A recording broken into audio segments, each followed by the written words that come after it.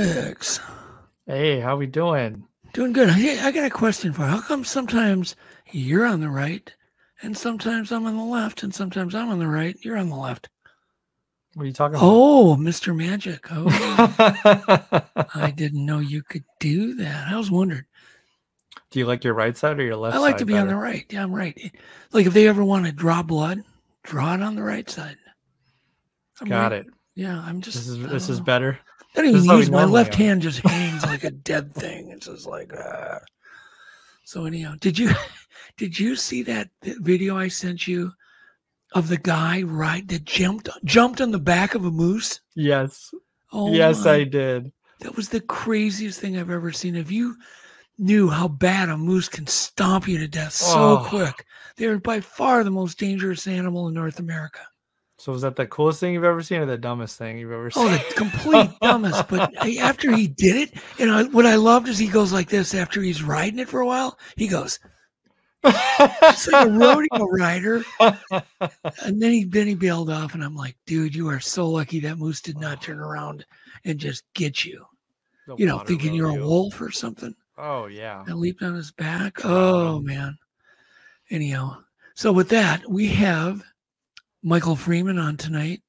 Michael is the author of the new Freeman File book and the son of Paul Freeman, Bigfoot legend, Paul Freeman. And Paul was a researcher forever, and we're going to get into all sorts of details. So this is kind of a Untold radio special, I guess, right? Absolutely. Let's just call it special. It's special. We'll just say it's special. It is special.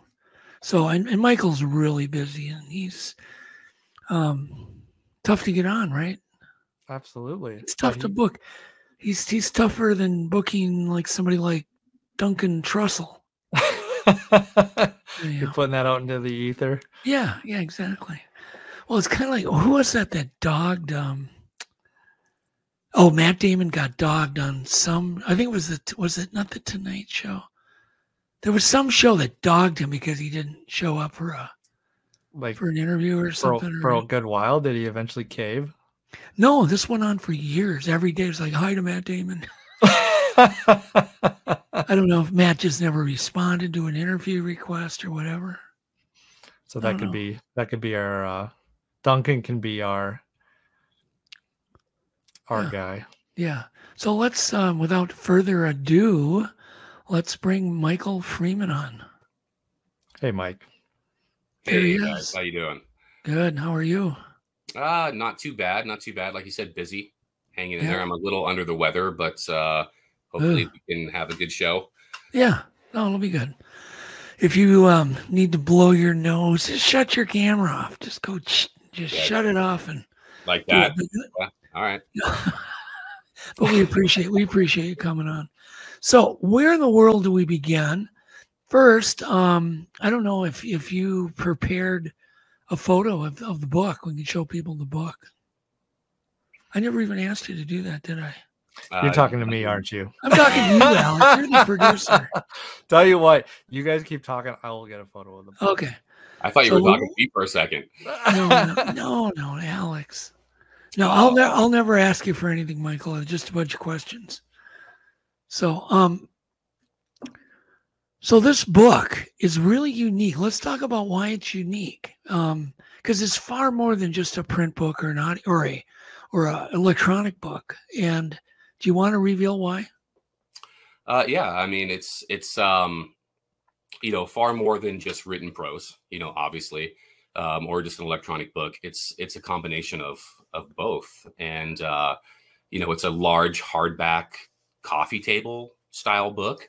Yeah, should be around 200 pages or so. And it's going to have well over 100 full color, full page, pictures from personal photo albums and from evidence catalogs. It's going to have, QR codes that are scannable. And those are going to feature my father's personal audio recordings that no one's ever heard, really outside of me. I mean, to be honest with you, there's a lot of them. Heard these. Well, there's a lot of them. Yeah, that's for sure. And there's so much audio that we couldn't use it all, and so we have to take clips out of it. But I mean, it's well over an hour, I believe. And then we're also going to have video footage that no one's ever seen, as well as, you know, enhancements to footage that people have seen, like the Freeman footage from Deduck Spring. Yeah, and the footage is not only enhanced, there's a pretty unique piece of footage in there that I don't think 90% of the people don't even know exists. And that's the baby lift footage. Yeah, that is correct. There's a lot of people that don't know that exists. And I've done a small mini presentation at the North American Bigfoot Center for Cliff Bergman to about 50 people. None of those people knew that it existed. None of them. Not a single one outside of Cliff and, you know, one of his employees and, of course, my family. Nobody in that room that bought tickets there knew that piece of footage existed. They'd never seen it before. And I had a lot of people saying, how did I miss this? Like, how do we not see this? You know? Right. But I'm in the same boat, because if you but your dad never even saw it. That's what's so cool about it. Well, yeah, that's the thing, is my dad never even saw it. He didn't know it was there. And when he was filming the footage at about 100 feet away through the trees at that particular moment, he never saw it happen. And if you would have asked me 6 or 7 years ago, I would have said, no, I don't believe there was a baby in the footage, because I was kind of on that side. But I have seen since then, you know, enough enhancements of it that I'm fully on board. And I think that at this point, I even asked the question, if someone can tell me what else is going on in this footage, please tell me, because there's nothing else that I think could possibly be happening. Why don't you describe what's in that little clip of footage? What do you see, Michael? Because I think you're probably the biggest skeptic. Really, I mean, you're a skeptic on it. I was until you on this part of footage. Yeah, you know, well, let me rephrase that. I want to rephrase that. You had never studied it. I think you were kind of, you know, aware of it. And then we sent you the enhancement, and then I believe you and your wife watched it. Yes. Yeah. And my wife saw it immediately, actually, which is funny. Not zoomed in at regular speed. She saw it immediately, which you can see now in the new enhancement, which you couldn't see before. Yeah. You know, so I think it's great that now you can watch it without it being zoomed in at 300 times, without it being in slow motion, and you can actually see what is happening. And what you have is an adult Sasquatch picking up what appears to be a juvenile, a very small juvenile, maybe even what we would call a baby. You can see its leg and its foot dangling, and it moves to wrap its legs around her waist. And it certainly appears to me that it possibly crawls onto her back. Yeah. It's pretty amazing. And again, if anybody has any explanation, you know, once they see this and they get the book, you know, and we release the link to this, if you have any other explanation of what's going on, please tell me, because I can't think of anything. Well, it was definitely the, you know, kind of the arrow in the bullseye when I was originally doing forensic work on it and saw that. And at one point I just thought, well, you know, does even Paul even know about that? Your dad even know about it? Because you're the guy that discovered it. Yeah. And he had no idea. So let everybody know that. Like, Doug Hychek is the guy that discovered this anomaly in the film. And I know you've got a cool little story that's going to be in the book about how that kind of came to be. Yep. And then you took it to my father, who had no idea that this was in there. You know, and you know what his reaction was to that, because he was pretty excited. You know, he was really excited.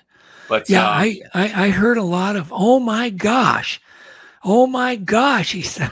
Right. Well, and that's funny, because I was talking about the presentation I did at Cliff Bergman's center down there in Boring, Oregon, and none of the 50 people in the audience had ever seen this before. Yeah. And we're watching the enhancements, and it's silent, and everybody's watching, and they're having a good time. And then this baby lift footage starts to play. And then one by one, I start hearing, oh my God. And then people start pointing, and then it starts getting louder and louder, you know, and I just kind of smiled, because at that point you're like, yeah, I mean, that's it. You know? Well, the thing is, this is not a blob. This is not a blob squatch. This is, we already know for sure that's a Bigfoot. This has moving, articulating limbs that you can see. I mean, this is a juvenile that's being picked up. Absolutely. Yeah. Yeah. And what's so cool is the legs go to wrap around the waist, just like you would if you picked up any infant. Yeah. It's a first instinct.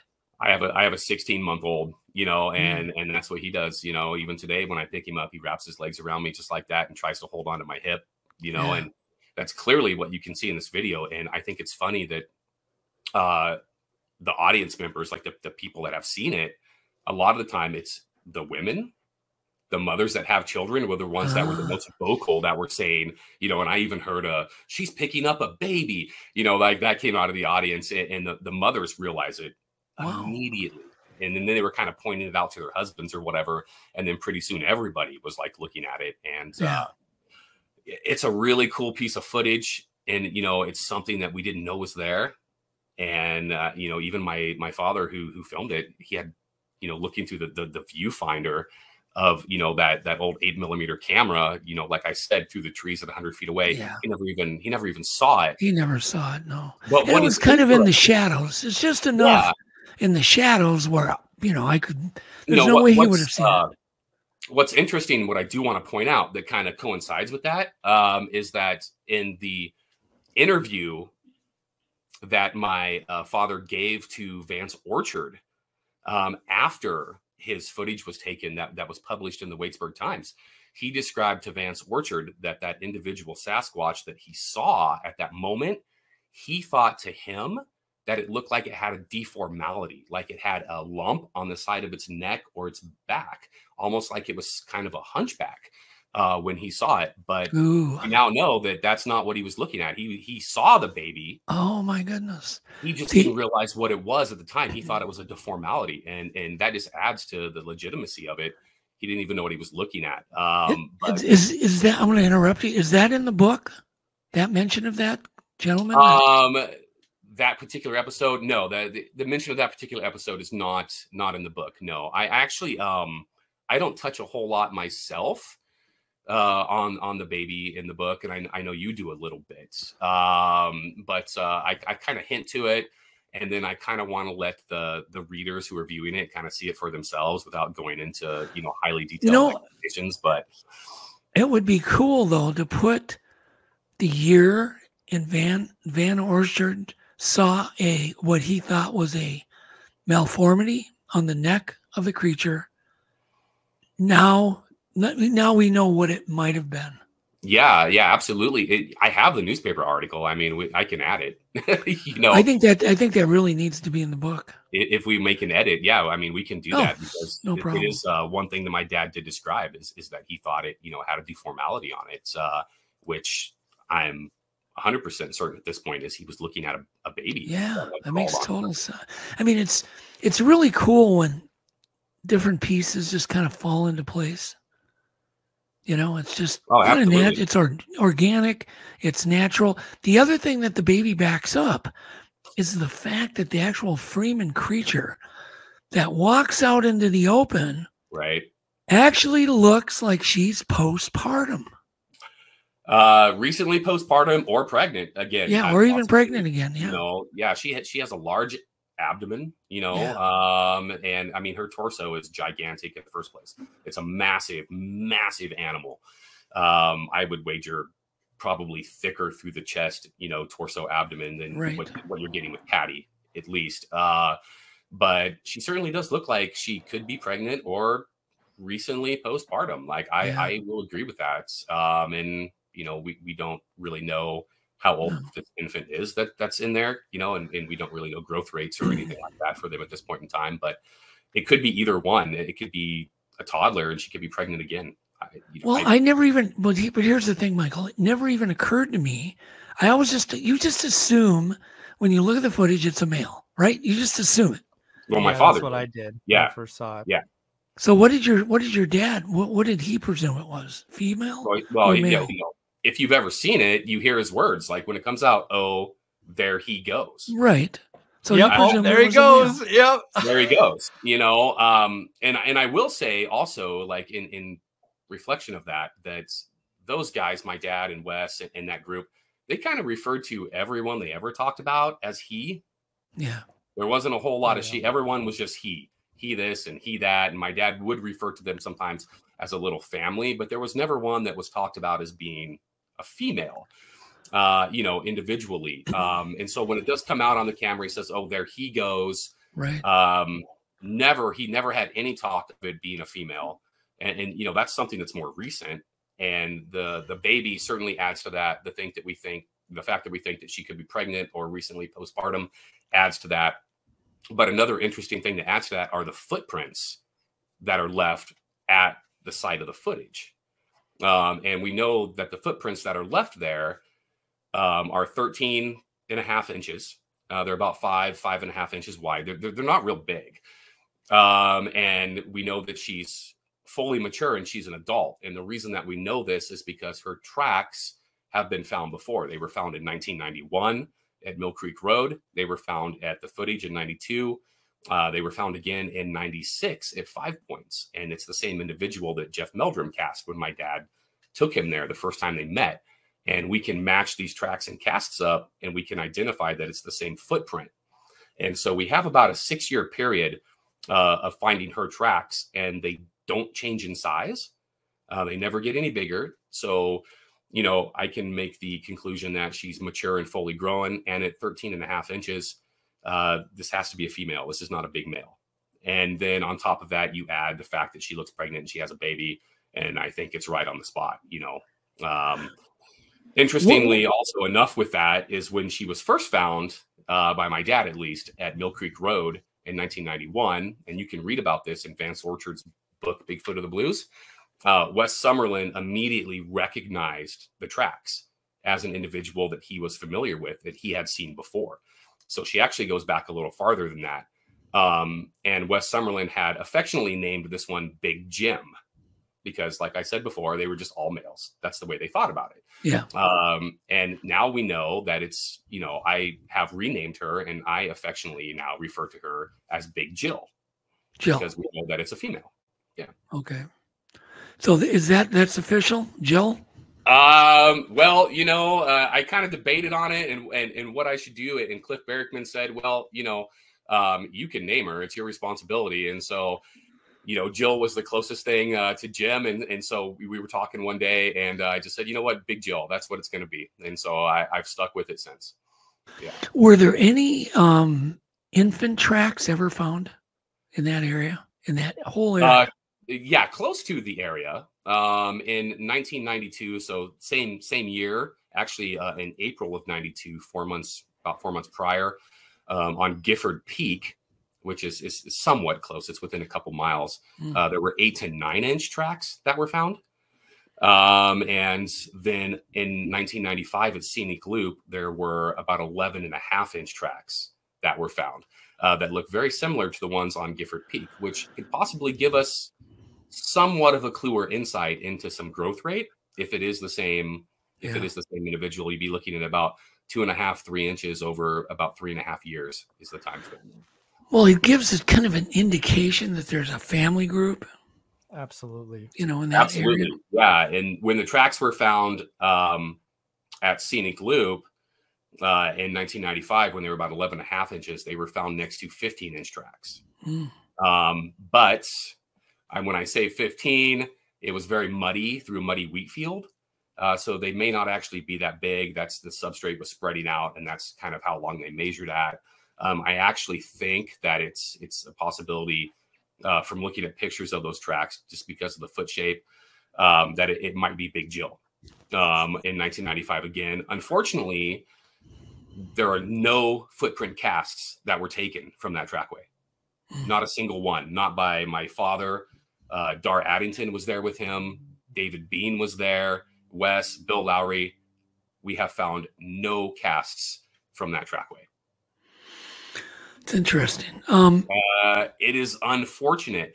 What I can say, though, and I know this because I talked to Dar about this personally, and I have an audio recording from my dad about this trackway. And this trackway is going to be in the book, actually. I talk about this trackway and how there were no casts.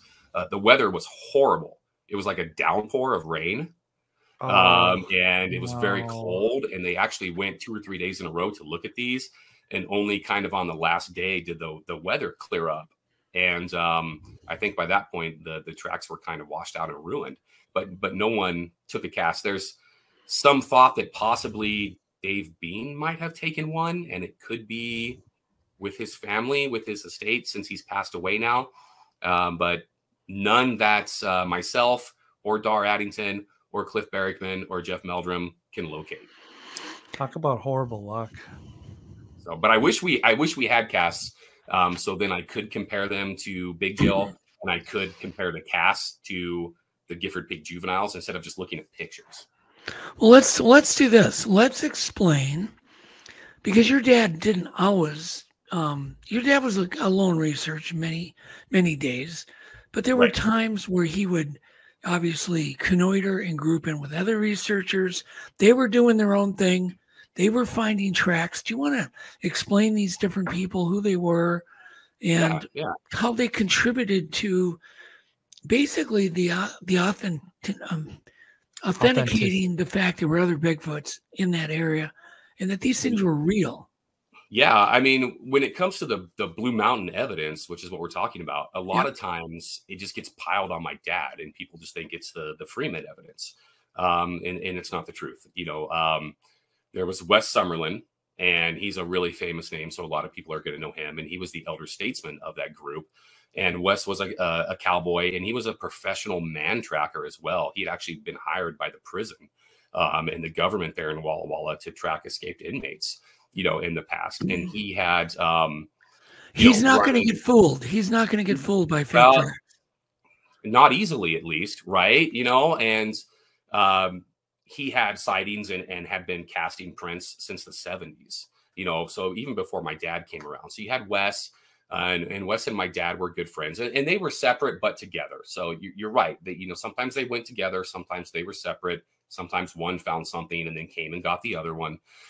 You also had in that group Dave Bean, and Dave Bean, just like Wes, was a professional tracker and had worked for the government. And so he was there with them as well. So again, another guy that's not going to be easily fooled. Along with that, you had Bill Lowry, who was a biologist and a former game warden. And he was on scene there, and he was one of those guys. And then Dar Addington as well was part of that group. And she doesn't get enough credit as being one of the pioneer female researchers, you know, especially for that area. She was really the only one. And what's really nice is well, it's not nice, but it's nice that Dar is around, because Dar is the last surviving member of that entire group. So she's the last one that has, you know, any stories that are firsthand accounts personally. And then aside from her, you had Vance Orchard. And, you know, Vance Orchard was a journalist and wrote for local newspapers there, and was an outdoorsman himself. And he and a photographer, and, you know, he was with them. So you had two professional trackers, you had a biologist, you had a journalist and a photographer professionally. And then you had my father, who was raised, you know, hunting, trapping, and tracking, and was a skilled outdoorsman. And it was, you know, a really good group of people that were finding evidence, you know, separately, and then including each other into that as well. It wasn't just my dad.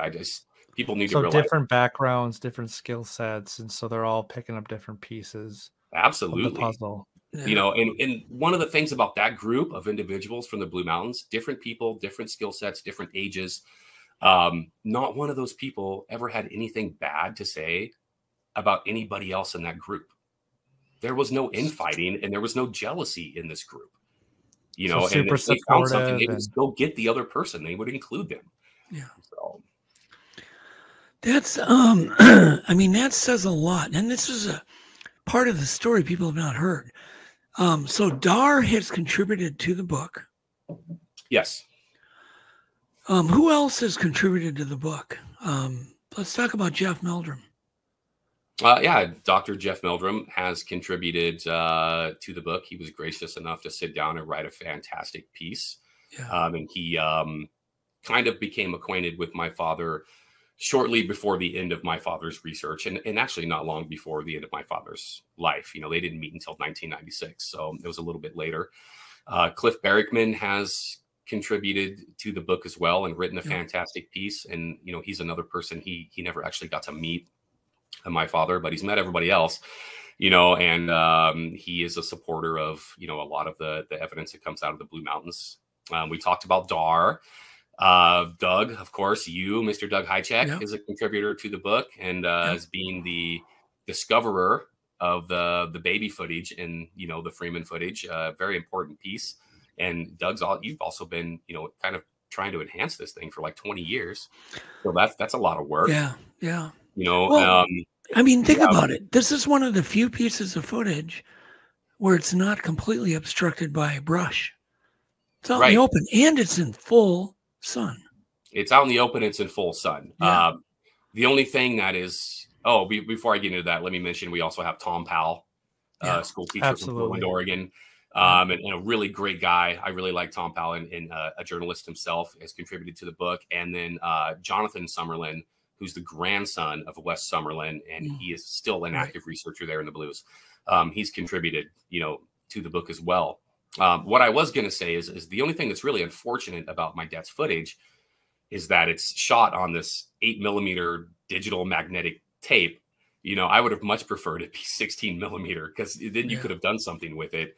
Yeah. But as Doug, and as you know, because you've been trying to enhance it, it's only like, what, 400 pixels or something. And when you try to zoom in on it, it just blurs out. And it was great for convenience at the time it was released, but it's really not. And I was going to mention one of the main things we did to enhance it is just digging into the blacks, right? Changing, you know, lessening the contrast, brightening it up so you can dig into those blacks, because that's where the detail is. And then using AI just to stabilize it. And then zoom in, of course, and those things, and looping so people can study it, you know, back and forth, back and forth. And that's, of course, how I found the baby. It's only because I had a big monitor. I had it adjusted properly, and I could, you know, I had edit software way back in the day when, you know, nobody had edit software back then. And I could, you know, rewind it and then play it back and forth seamlessly. And all of a sudden, I mean, I watch those legs articulate around the waist and then pull away over and thousands of times by now. And I was just amazed. It's kind of like, well, you can almost ignore the Freeman footage. Just study the baby. Well, yeah. It's funny you say that, because I had somebody recently tell me basically like that now with this and the enhancements and what we've discovered, this is the important part of the film. Yeah. And I had somebody tell me that, and I was like, well, you know, you might be right, because it's something that, you know, we haven't seen, at least it's verifiable, and it's fantastic footage, and it might be the most important part of the footage, actually. You know, it is something no one knew existed for almost 10 years. Yeah. Plus, you know, if you think about it, I can't think of any other examples that are as clear of an infant. There's none. It's the best in the world. Yeah, no examples that are as clear or that are legitimate. You know, right. There's one out there. I can tell you, it's CG. It's CGI, 100%. It's not real. I've seen a lot of hoaxy looking, you know, videos like that and CGI videos and stuff. But yeah. But yeah, footage caught with your dad's credibility, and not just some guy off the internet, you know, randomly uploaded. Right. Well, you know, I will say as well, since we're talking about my dad and everything, it's also unfortunate that he's probably the world's worst cameraman, and had no idea what he was doing with a video camera, and wasn't good at it, and wasn't zooming in correctly, and was shutting it off when maybe he shouldn't have been, and for a period of time didn't even realize how to shut it off. You know, the technology in his hand that wasn't a firearm is something that, you know, was really unnatural. And so you see like shaky footage. At one point in time, a couple times actually in the footage, he shuts the camera off when he's trying to locate where it went and try to find its tracks. Well, we know now he probably should have just left it roll and just filmed the ground or whatever, you know, but he didn't know. And he was a terrible Well, let's do this. Can you explain the scene that leads up to the baby? Can you explain what went down in real time versus what you see in the video? Does that make sense, my question? Yeah. I think I know what you're asking. Like what happened kind of in between? In between, what was he Okay. looking for? What was he thinking? And then what really went down? Yeah. Well, I mean, you know, after the initial footage starts and the subject walks from right to left across the screen and does what we call the head snap, then it does the little tree hide, and everybody's seen this in the footage, and you can see it better in the enhancements. But then it disappears off to the left of the screen, and my dad actually loses it, and he continues up around the trail. And what kind of happens is he can't find it, and we know he shuts the camera off, and he shuts the camera off for at least a couple of minutes is kind of the estimation there. And he's actually trying to track it, and he's trying to look with his eyes to see where it is and to see if he can find any prints, because looking through that viewfinder is terrible. You can't see anything. What a lot of people don't realize is when the subject in the footage, when it exits to the left off the film, about 20 yards, if you continue to the left there's a ravine that drops down about 15 feet that actually drops down to what is the actual deduct spring that feeds into the Walden Pond right there. Okay. And then the watershed is right on the other side of that. And so the direction it's moving is towards that ravine and towards the watershed. When he finally does pick it back up, and we see the part of the footage that is now known as the baby lift footage, what he actually thinks is that he sees a second individual Sasquatch. And he says, oh, there's two of them, I guess. You know, then you hear him say, oh, two of them, you know, and you can see that he's, you know, you can hear in his voice, he's kind of a little bit worried. By the way, and sorry to interrupt, but when I hear that, because I've heard it so many times, I have to work, right? But as like the enhancements were trying to be made, like, you know, just on a loop, it gives me chills like every single time. Like the authenticity of just even like just listening to your dad. When he says that, like, there's two of them. Oh yeah, and you can tell like he's unsettled by the whole thing. Yeah, and then he's like, oh, two, and you can tell he's getting worried because, you know, obviously if you're dealing with one wild animal or one Sasquatch, the unknown, that's one thing. But when you get another one in there, you know, then the chance of the unknown multiplies, right? Especially if it has a child, which he didn't realize at the time. But yeah, he thought there was two of them, and what he thought was that was a different one that was coming out in front of him. And that the other one was still behind him. And I don't think that's the case. I think the one that he sees that picks the baby up, I think it's the only one that's in the footage. I think it's the one that walks in front. And I think he overshot it, and it went in a direction that he didn't suspect. And there's a couple of different variations of story, or not story, but thought process on how it gets from point A to point B. It could have traveled through the trees in kind of in a direct beeline to where that infant is, you know, hiding along the way. And if it doesn't want to be seen, it's not going to be seen. And we know that from the tree hide portion of it. There's a possibility it could have went down the ravine and traveled down the ravine and came back up and got the baby. And no one really knows, because I wasn't there, and nobody else that has a theory on that was there. And we're not sure how long the camera was turned off for. So we're not quite sure if it's 2 minutes or 5 minutes, and that makes a huge difference, you know, on what path it could have taken. But basically, you know, to answer your question, yeah, he lost it. It went out of sight. He was trying to find tracks to follow it. He had put the camera down and turned it off, and then the camera comes back on because he notices what he thinks is the second one, and he turns the camera back on to show us, but it's not. I'm almost 100% certain it's the same one. That surprised him by its location, which goes to show you how good they are at hiding and maneuvering, because my dad was no dummy when it came to tracking animals, you know, and it plucks that baby up. And, you know, one thing we know is after it plucks the baby up, it turns around and then it does for certain drop back down into that ravine after it picks the baby up. Because if you look at that footage close enough, and if you zoom it real in, you can see moving black pixels that are in the bush that kind of drop down. Like, it almost looks like maybe the top of her head that drops into the ravine, and it's very, very difficult to see, but it's there. So, well, one of the things that I do when I'm looking at, you know, footage, I get footage every week. I listen to the audio. You cannot fake audio. Right. You can't fake the authenticity. It's so easy for me. At least I'm gifted at it.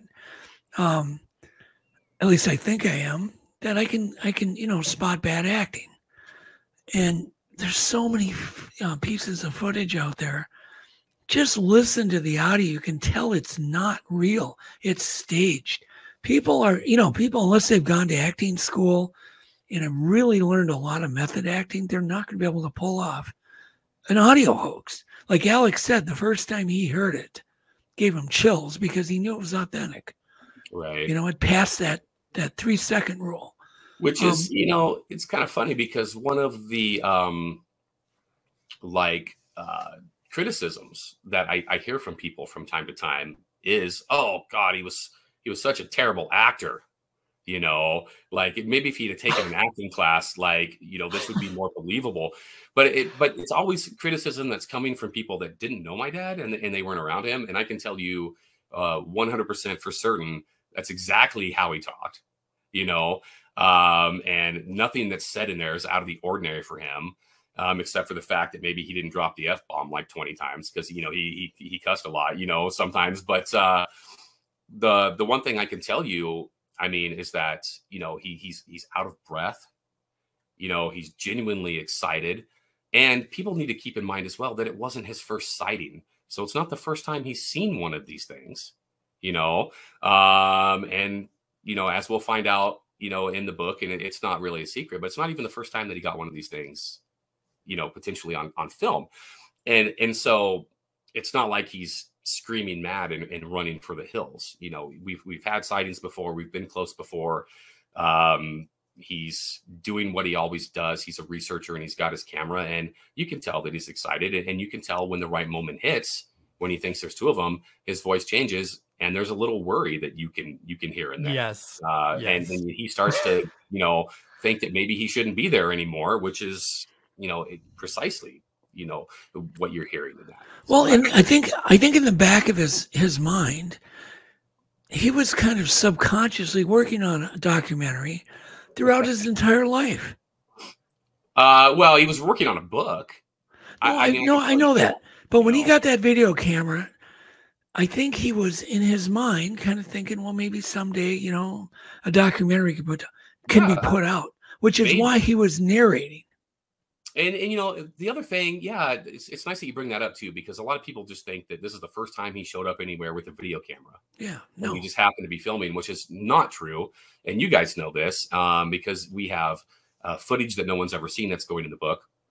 And you know, a lot of it's just footage of, you know, following trackways, looking at tracks, talking to other people, like saying, "Oh, here's my dog running around," you know, or filming the watershed, his truck, and there's other footage that I have that's not going in the book either, you know, stuff like that. And there's like hours of it where once he got an actual video camera that was his, he was filming everything. He was filming casting tracks and he was filming driving and he was filming talking to people. And he had made film at Deed Up Creek before, you know, and stuff like that. And so this was not actually out of the ordinary for him to be filming tracks as he's like walking up this trail. We've seen it before, and we're going to see it in the book. I'm going to show you, you know, video in the book that's very similar to what he did on that day. You know, and so you're right. He was narrating. He was always talking to the camera when he was doing anything. He was telling us, "Oh, these are juvenile prints at Gifford Peak. Oh, they look to be about 8 inches long, maybe something like that. Oh, this is what maybe I think it did." So yeah, maybe in the back of his mind, he was. Yeah, I don't think it was conscious. Documentary, you know. Yeah, I think it was just kind of a subconscious that he was at some point, if he ever had enough material, he would go to somebody and say, "Hey, can you put this stuff together?" Yeah, maybe, you know, and, you know, I do know like the audio files I have, the cassette recordings that we're going to use in the book. His intention with those was to record himself telling a story and to eventually have someone type it into like a book, like a novel, you know, or whatever. I mean, he tells us in his audio recordings, and I'm not sure I use that part in the book, but there's one in general where he talks about like, when I write my book, you know, this is going to be in there, like type thing. And that was his intention. And unfortunately, he passed away before he ever got the chance to do that. And, you know, he was kind of, you know, he was in bad health and he was kind of out of Bigfoot research at that time, and so there was a book that was never able to be, accomplished that way. But I'm going to do it for him. And even though I do have a small part in this book, and I have written some chapters, and I've supplied the audio and the video and the pictures and all that, this is Paul Freeman's book. I mean, this is my dad's book. It's my name's just going to go on it. I'm just helping it get out there. Can we talk about the watershed? Because Bigfoot has always been a geographic problem.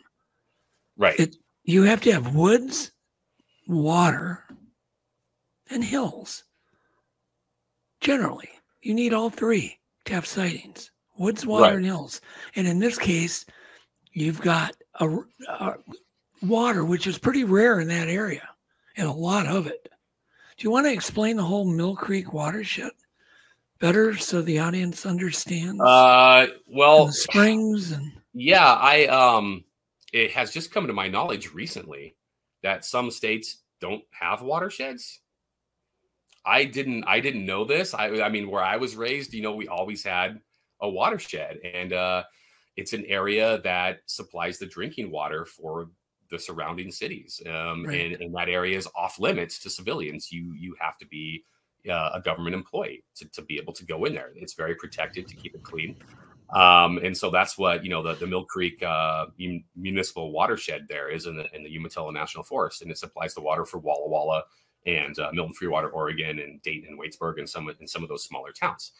And just the fact that it's off limits to the public makes it fantastic in the first place. Exactly.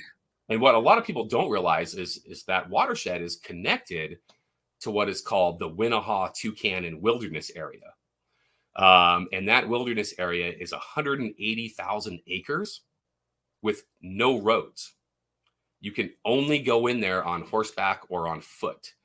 And it's area that is completely inaccessible.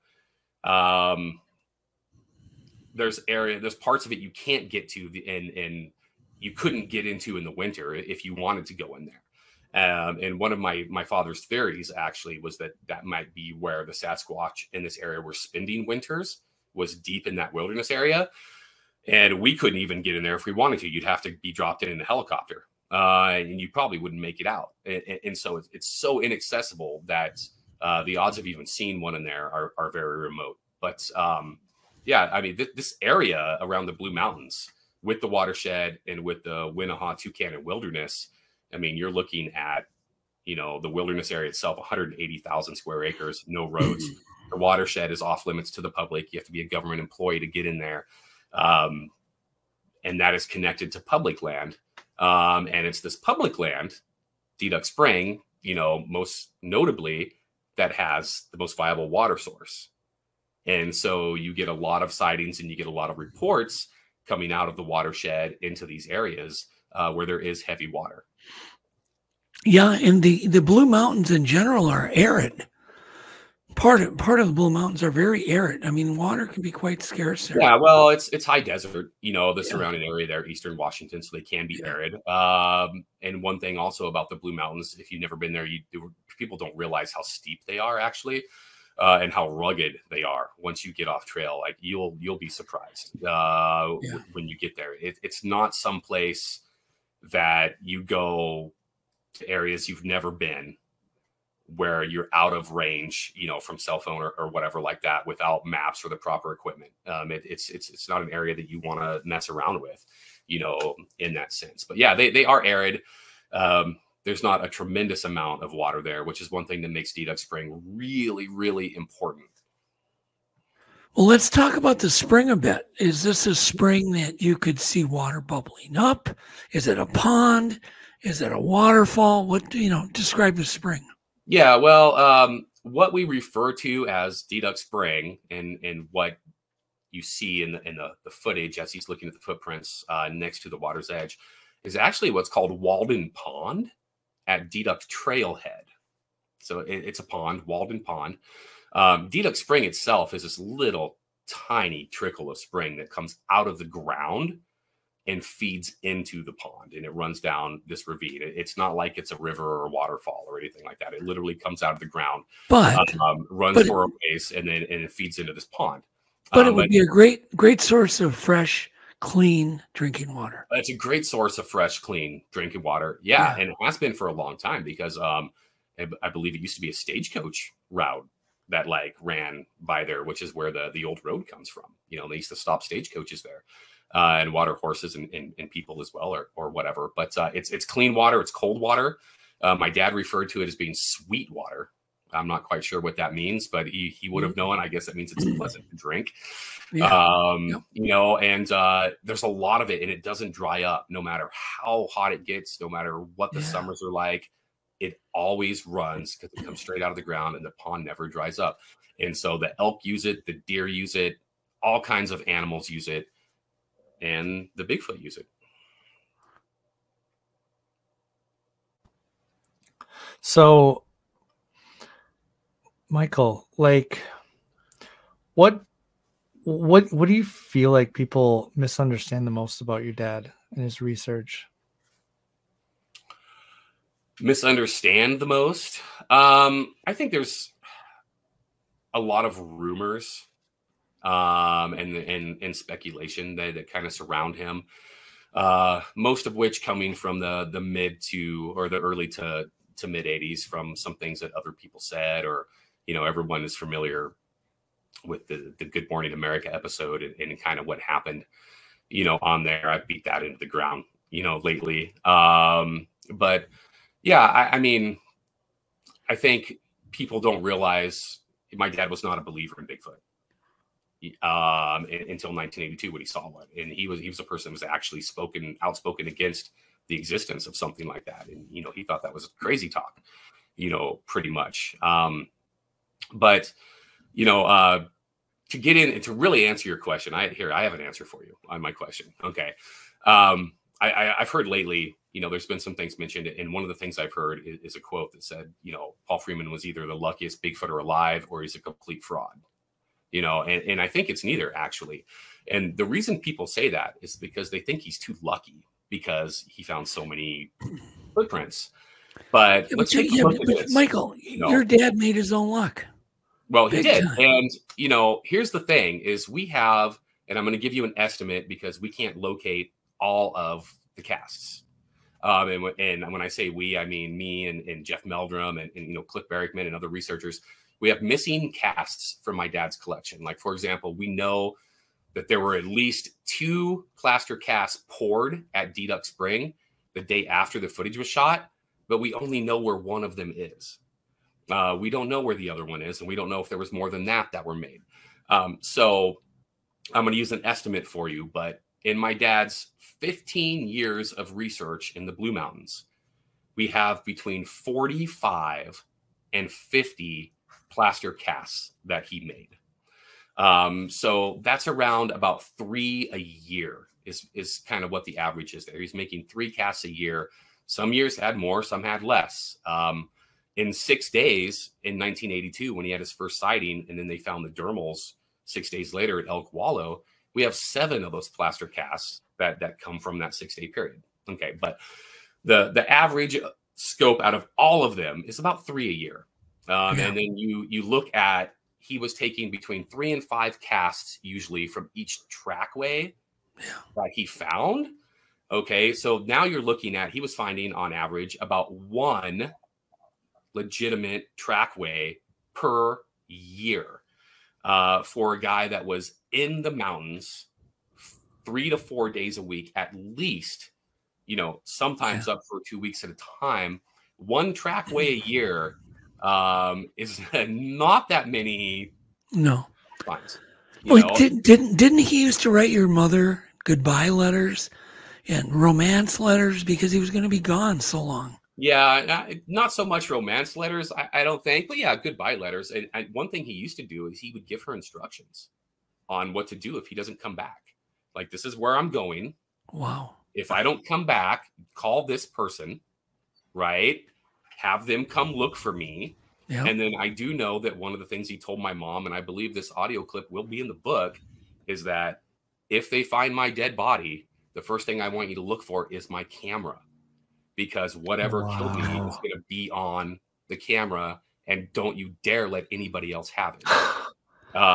You know, and that's one of the things that he would tell her, you know. But by the way, it's a great time to ask. Could we play just one of his audio clips so the audience can at least hear his voice? Do you have one to play? Oh, I bet you Alex can take one. I should have thought. Put me on the spot. I can dig it up. Do you know like a QR code or kind of a, you know what I mean, one of the audios I could pull up? Oh man, you're asking me. Copy? Well, I think I might have some on my phone. I could probably play one here. Yeah, you got some on your phone. Well, you know, I probably have some on my phone as well. Well, just hold it up to your mic. I don't know how well it would come through. It'll come through great. Okay, let me look and see what I got here. Yeah. So I just think it would be cool. So it sounds like, I mean, the biggest thing is these people that are, you know, critical of your father had no idea how much time he spent out in the woods. Yes, exactly. A lot of them, they have no idea how much time he spent in the woods. They have no idea how good he was at hunting and tracking, and how devoted he was to it.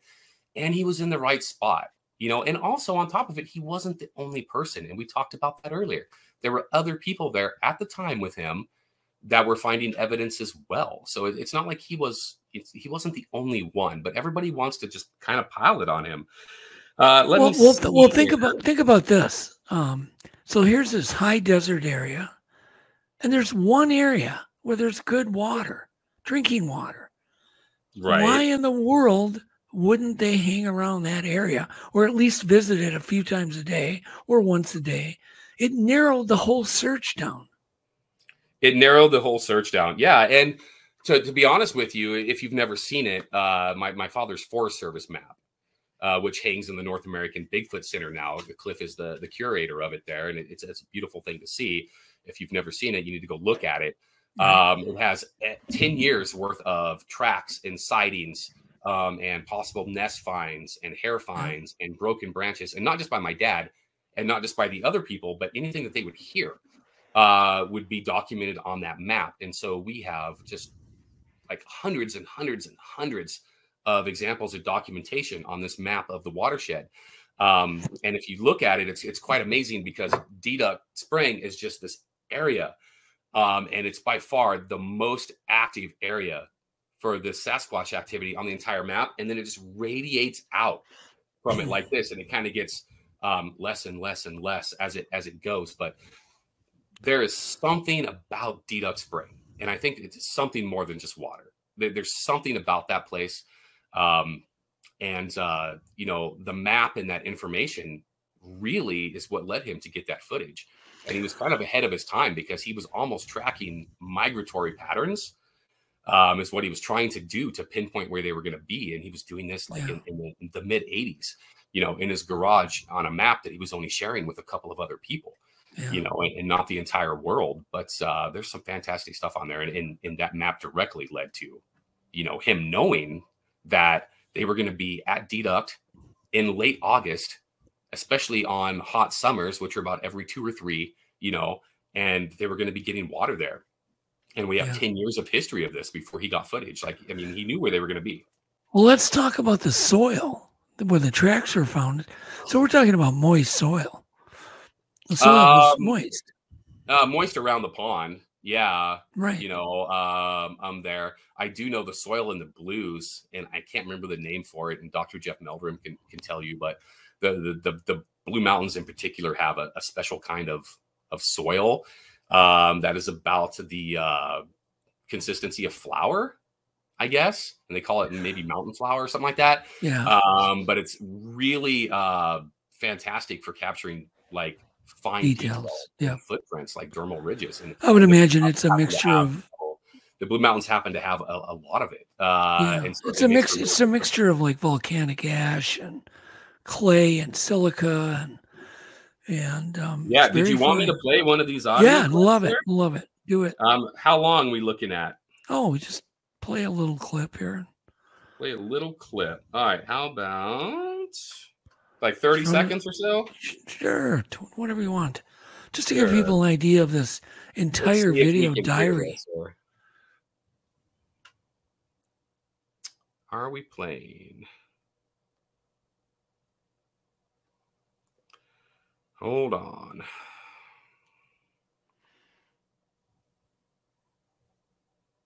I think it'll be really interesting for people to hear kind of the true Paul in this video diary. I mean, you really get to know him.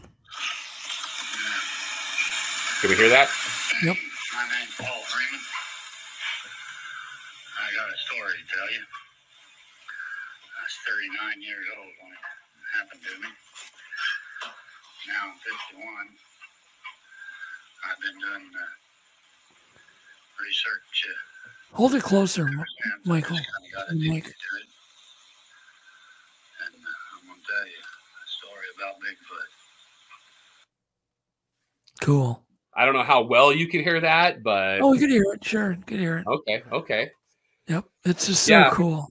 It's going to be cool. I love the fact that people can pick the book up and they can read this stuff I wrote and stuff like Dr. Jeff Meldrum and Cliff wrote and all this stuff, but then they can hear my dad tell his own story in his own voice. Over top of all of this, and some of it being the same stuff that I'm talking about or other people are talking about or relates to it. And some of it just being, kind of funny stuff about hunting mushrooms or, something like that. But just to hear his voice and to let him be able to have a part in the book, I think is fantastic. Yeah. I would describe your dad as a gentle badass. Badass meaning no. What I mean by badass, he went out in those. He was almost a mountain man. Well, he went out there and pardon. I was just talking to someone last night actually about this. That he should have been a frontiersman. Yeah. Maybe he was in a past life. Maybe because he loved the mountains. There's no place else he would rather be. My dad actually, I kind of describe him as almost like a wild animal that was in a cage by society. Like he had to live in a house and he had to have a job to support his family. But he would have been just as happy, like living out in the woods as a fur trapper or, one of the old mountain men, back in the day. Maybe that's what he should have done, and I actually have there's a little audio clip in the book where he kind of talks about something similar, and I won't play that today because it's kind of long, but him talking about how that would be his paradise, as if he could do that. And, he also admits as he got older that he was probably gone from home more than he should have been, and he should maybe have been a more, present like husband or father, but, he was doing what he loved to do, and I can't fault him for that. But, he was gentle. He was very kind. My dad was very kind. He was very friendly. He was very helpful. He would talk to anybody. He would give you the shirt off of his back. He'd do anything he could to help you. He became known for giving away casts and pictures and hair samples and stuff. And this is part of the reason why we can't locate some of these casts is somebody has them in their house somewhere because he handed it to them. And gave it away. But at the same time, he was a big man and he was a strong man. And he had been, in his younger days, a Golden Gloves boxer. He kind of a rough and tumble kind of guy. He had been kind of a bar brawler. He'd worked as a bouncer in those type of situations. And a lot of people don't know as well that he was a bodyguard for Ricky Nelson and Chuck Berry when they would come to Portland, Oregon or Seattle to do concerts. And so he protecting those guys as well. And I guess he was a badass. He really was. And when you throw in his survival skills in the mountain, there's nobody else I would rather be with if I was in one of those situations. And anything that he would tell you, his word out there would be law. But at the same time, you think a man like that, a hard man, would be a hard family man and like a hard father, but he wasn't ever. And none of us ever felt unloved. We were hardly ever disciplined. I can't even remember my dad ever spanking me, not once in my entire life. But I knew better, and you just knew to not push dad. I guess if that makes sense, like you just kind of grew up that way where he didn't have to do that. All he had to do was tell you to stop or look at you. And that's what you did is you stopped, you know? But he was very gentle, very kind, very, very loving, you know, and very street smart and very wood smart, but not educated. You know, he never finished the 9th grade. He was not a book literate, educated man whatsoever. What about his job? Can you describe his job when he worked for the Forest Service? Yeah, when he worked for the Forest Service, he was what they call a boundary patrolman, and or an outrider. Outriders generally are on horseback, and he did do that some, but he was also a boundary patrolman that had a service vehicle that he drove. And on June 10th, 1982, when he had his first encounter with Bigfoot, his original sighting, he was in a vehicle that he had parked to follow a herd of elk. So he'd gotten out of it and he was on foot. But, you know, daily duties, he had a 25 square mile radius of the watershed that he patrolled. Just keep people out of there, make sure there were no trespassers, there were no poachers. He could write tickets if people, you know, were inside the boundary or kindly ask them to leave. He could write tickets if people were driving on the wrong side of the road, or if they had campfires when it was, you know, they weren't allowed to, just things like that, you know, basically just maintaining the privacy of the restrictions on civilians from entering the watershed. But that gave him special access. Well, he could go in there. Yeah. It'd give him special access. Exactly. I mean, it's kind of a perfect setup for a Bigfoot researcher. Well, he wasn't a researcher at the time, though. You know, right. You keep in mind that, you know, when he had his initial encounter, he wasn't a believer, and so he didn't know that it was perfect access, you know, for that. And then, you know, shortly after his initial encounter, after they'd found the tracks at Elk Wallow, you know, that Forest Service job came to an end. And I think it's a common misconception that people think he was a Forest Service employee for a long time. He was actually only worked for the Forest Service for like two and a half months. It was a very short-lived job. So after that, he did not have special access per se anymore, which doesn't mean that he didn't give himself special access. Yeah. But I'm not. Well, he knew the area well, and he knew the area well. He knew where they watched. He knew where the patrolmen were. He knew where you could get into the watershed and get out and not be detected. Not saying that he would ever legally go into the watershed or that there was ever any evidence found inside the boundary of the watershed when he was no longer an employee. I'm not going to say that. But if he had wanted to, he certainly knew how to have done that. Yeah. Absolutely. Can you tell us about his first sighting?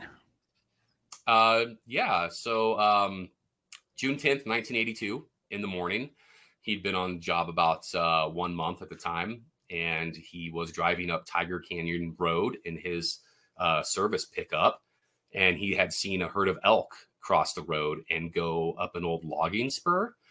And he'd actually been asked by the game biologist in Walla Walla if he could keep a count on the calves of the elk. And they were trying to keep a head count on them. And so he decided to get out and follow this herd and walk down this old logging road so he could see if there were any calves with them. And he got about 3/4 of a mile, I think, when he started to crest this little hill in the road, when he started to notice just this foul smell, like something musky and something dead kind of mixed together at the same time. And just about the time he started to notice the smell, he kind of came right around a little bend. And here was this, you know, in his own words, this critter that was, you know, maybe 60 yards ahead of him.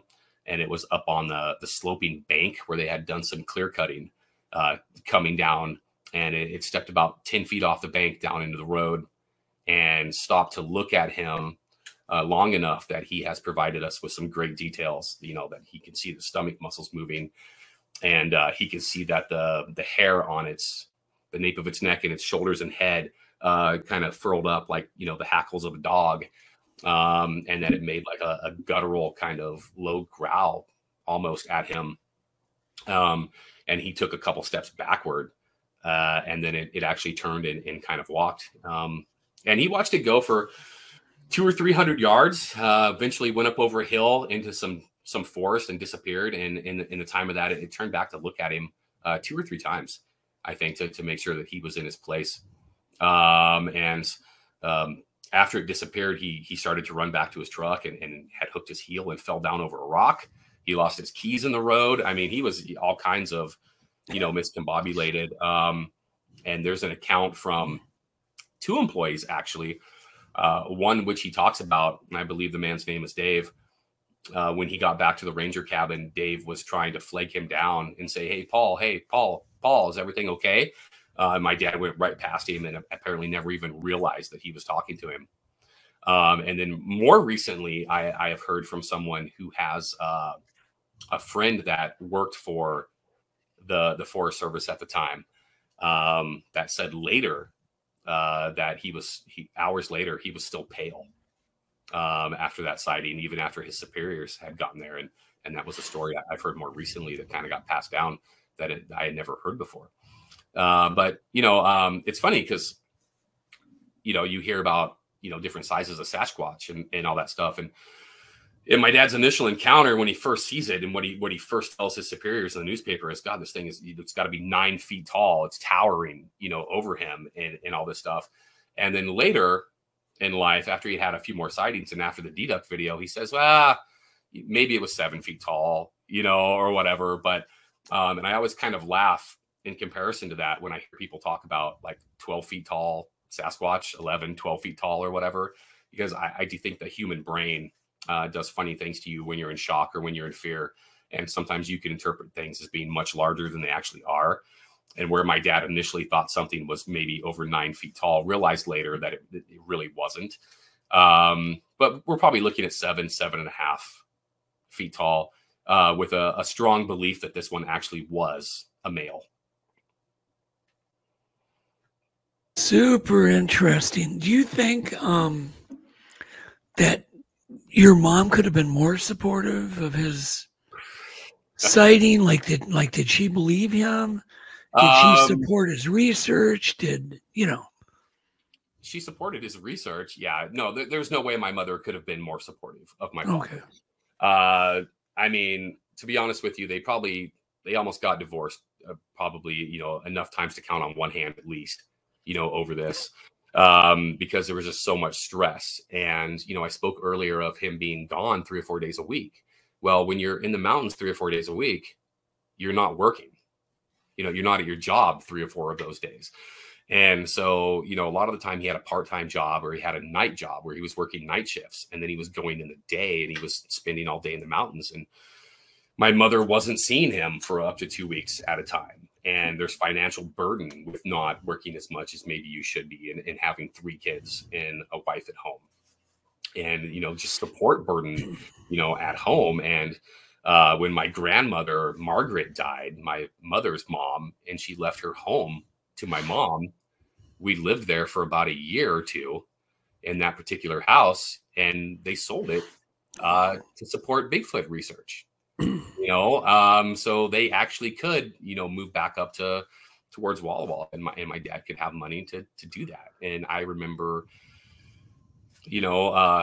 things being sold all the time. You know what I mean? And him working odd jobs, here and there. But one of the things about my mother is, my dad gets a lot of credit for being kind of ahead of his time and documenting evidence so well for his period of research. But my mother's the one that did a lot of that, and she documented all the pictures and she documented and put together, display boards for when he would go to the mall or if he would go to a conference and talk, and she typed letters of correspondence. But my mom actually worked really tirelessly to catalog and document contracts and letters and pictures and do all these things, and putting up with a husband that sometimes she didn't know whether he was alive or dead, or if he was home, and then trying to raise 3 children and eventually going back to school and going to a community college to get, a degree and going, to work for an accountant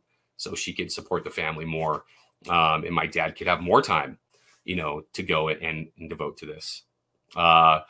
And I can't say anything except that she must have believed him. Yeah, absolutely. I've never heard make those sacrifices. I've never heard my mother ever, actually, to be honest with you, ever say that she did or she didn't. I don't think she had to. She had to have believed him, you know, and what was going on. Otherwise, there wouldn't have been so much dedication there, because my dad never made any money off of Bigfoot. He did a commercial for Dreyer's ice cream in 1987, which was the single most amount of money he ever made for anything Bigfoot related in his entire life. And I think I'd have to look at the contract, but I think it was $2,300. And he never got anything like that for the footage, maybe $1,200, I think, or something like that. Doug, you may actually have provided that to him for licensing on the footage. I think that's the most he ever got for it. Yep. You know, I mean, people that think he was doing this for the money and he could be out there, like, that's crazy. I mean, have to be insane. Knowing that background. You know, I mean, we didn't do without. I never did without. You know, don't get me wrong. We always had Christmas and we had shoes for school. You know, and we always had stuff like that. It was my parents that did without, because everything they had went to their children, you know, and then to my father's research. But we didn't have money growing up. We never had new cars. And after my parents sold the house that my grandmother had left them, we never owned a home. They rented for their entire lives until they died. You know, and every car that was ever owned was bought, run down, and then fixed by my dad, so you know it would work. You know, to the point where he was reusing, you know, the videotapes and the camera and filming over stuff, because we couldn't afford to buy new ones. You know, and even the camera that he has was given to him by my Uncle Larry, and that was given to him by somebody else. So my dad had a third-hand, crummy, you know, 8mm camera, which is what he was living off of, you know. So well, I want to switch gears here. So there was a set of circumstances that was different the day he filmed the footage. Yes, he was delayed, as I remember. He was delayed. Tell that story. Yeah, tell that story.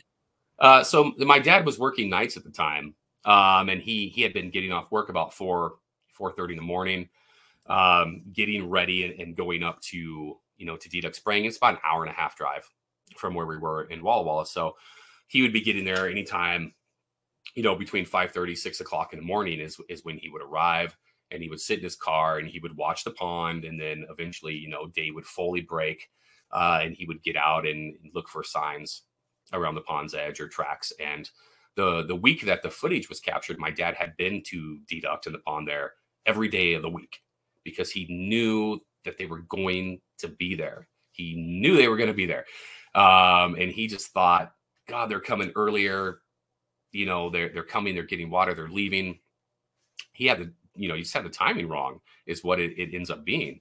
And the night before he got the footage, he got a phone call from my sister, Linda, and her car wouldn't start. And she asked him if he would come over in the morning and fix it. And he said, yeah, sure, I'll do it. And, you know, he went to work that night and he got off and he came home and he got a little sleep, and he got up in the morning and he got his cup of coffee. And then he went to my sister's house and he fixed her car and got it running. And this was about 9 a.m. in the morning. And I'll get into this in a sec, because there's some, you know, debate on that. And he started to drive home because he had no plans to go to Deduct. And then he just kind of thought, well, hey, you know, what the heck?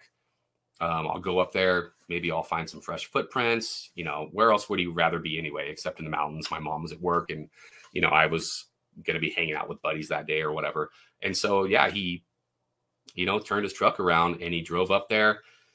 And he got there. I say debatable because some people think he got there about 9 o'clock in the morning. I don't think that's true. I think he left my sister's house about 9 o'clock in the morning, and he got there at about 10:30. And I think the film was shot probably between 10:30 and 11 a.m. somewhere in there. And I'm pretty sure I'm accurate on this. So he got there up to possibly 4.5 hours later, almost 5 hours than he normally was there. And yeah, the rest is history. Walked right up on one, you know, got there. There's prints. They'd been there. And it comes right out in front of him. but I think it's solely due to the fact that his timing was off. And, you know, they're obviously higher intelligence. They would know that he was there. They would get used to his routine, or at least his scent. You know, they would know that he was coming about 6 a.m. in the morning. And I think where he made the mistake and he thought that they were coming early and then leaving, and what was actually happening was they were coming and they were watching for him, and they were waiting for him to leave. And then they were probably coming and getting their water and watering their young. And that day when he wasn't there, you know, yeah, they came out and he surprised them, and you know, they made a mistake. But if my sister's car was more reliable, we may not have any footage. Yeah, you know? that's what happens. Better care of it, because odds are, and I don't remember what was wrong with it, but it was probably something that was due to her not, you know, maintaining it. So, but you know, yeah, I mean, there was a little chance and a little luck that went into him capturing that. So he comes home. What does he do? What do you do? I'm at home with some buddies of mine. Actually, we are in the basement. We're playing some video games, just, you know, wasting time. And we heard my dad, you know, felt him. I always say we felt him. We heard my dad come through the door. You know, he's 275 pounds. He's slamming the door and stomping around. And he's actually yelling for my mother, not remembering that my mom's at work, you know, because she had a job and she was working at this point in time. So he doesn't remember that she's there. And of course, me and my friends come upstairs because of all the excitement and what's going on. And, you know, gosh, I repeat it all the time. I tell people it's one of the things I talk about, but you can instantly tell that something was off. You know, he was spooked. And that's not something that you saw with my dad, but visibly shaking and pale, excited. And I remember Jonathan Summerlin actually talks about this a little bit sometimes, how later that day, actually, after he came home, he went to Wes Summerlin's house, and Jonathan Summerlin was there. And Jonathan Summerlin states that my dad was not in a normal mental frame of mind, I think is how he puts it, something like that. Like something was just different that day. That scared my dad. But me and a couple of buddies of mine are the first ones that ever got to watch that footage when that little 8mm camera was plugged into the television. And what do you say? I mean, you go, what the hell? You know, it's not a bear, and it's obviously not a man.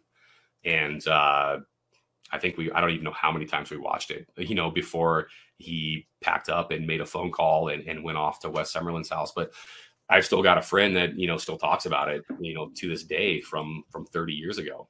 Every time I see him, he brings it up because he was there. So did his behavior change after he nailed the footage? He got the footage. Was he even more obsessed to go get more footage? Or did he just take it, say, hey, I accomplished what I wanted? No, not necessarily. It wasn't one or the other. So, you know, something that happens with the footage, and he does talk about in some interviews later, is that during the footage, when he got that, he had a voice.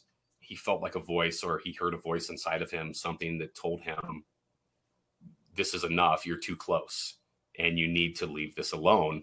Otherwise, you may not make it home safely the next time. Like he had kind of one of those feelings.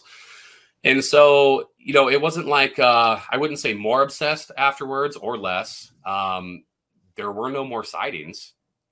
There were no more, you know, footage, you know, tapes made. There were no more pictures taken. There were casts found and there were prints found for a short amount of time, you know, but chalk it up to this or chalk it up to that, whether he just wasn't lucky enough after that, or if he wouldn't allow himself to get close enough after that. But we didn't have any more sightings. Also something, you know, I would like to bring up, moving past that a couple of years. And I just talked to Jeff Meldrum about this in Pocatello, Idaho. We had a conversation about this, actually, is that my dad became a lightning rod for hoaxers and pranksters. And there were more and more like anonymous, like tips that were coming in. Like somebody would tell somebody to tell someone that knew Paul Freeman or Wes or one of those guys that, hey, we found tracks at this spot or whatever. And then my dad and Wes and those guys, they would go out there to look at them and cast them or whatnot.